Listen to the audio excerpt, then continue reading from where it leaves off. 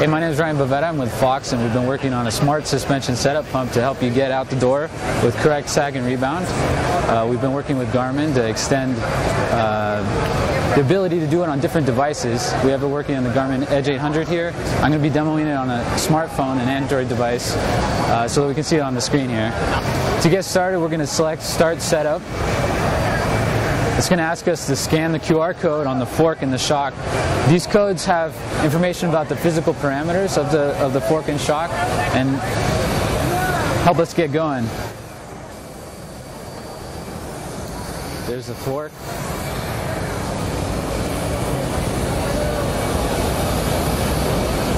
And the shock. It asks us to get the fork and the shock in an initial position. We want to make sure we're not locked out. The compression is open, rebound is open. And now we're going to go ahead. That makes us connected to the fork. It's already there. It's taking an initial reading, and then go ahead, fit. So let's sit on it. It's measuring the sag here. It needs to sit still for a period of time. And go ahead and get off. All right, we see it's measured it at 28%. It has a live pressure reading and a target pressure. It's recommending we add a couple PSI to it, so why don't you go ahead. There's a live readout on the display and also on the pump. That should do it. I'm going to hit retest. Go ahead, get back on. Now what it's actually doing is reading the pressure. It knows the physical parameters of the fork, and it's interpreting that to get the position. It sees 26%, it says that's close enough, and let's continue. Now we're going to get the fork into an initial position just somewhere in the middle for rebound.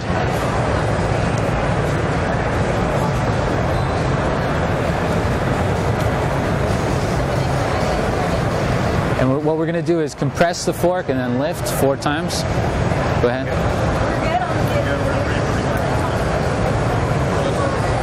All right, well, we're already there.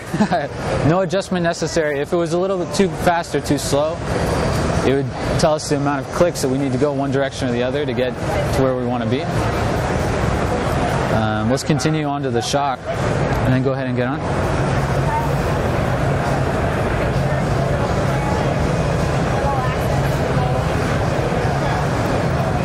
Are you good?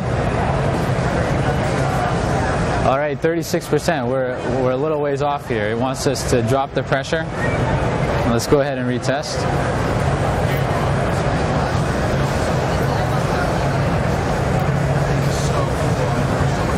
Go ahead. 23%.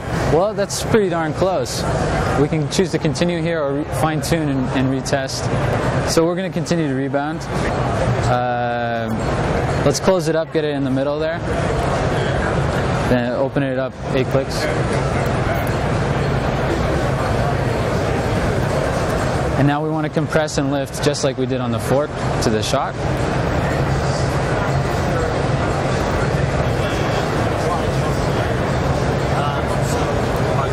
We're a little bit too slow there, but it's already in a pretty good place. You can choose to fine-tune or continue. If we choose to continue, it gives us the option of saving the setup so we can jump right in next time with the settings that we chose. And then we can go back and look at our saved setups, review them so that we know how to set it up really quickly without going through the setup again. Hey, this is Ryan from Fox. This was a smart suspension setup pump. We're at Interbike, and stay tuned to PinkBike for more info.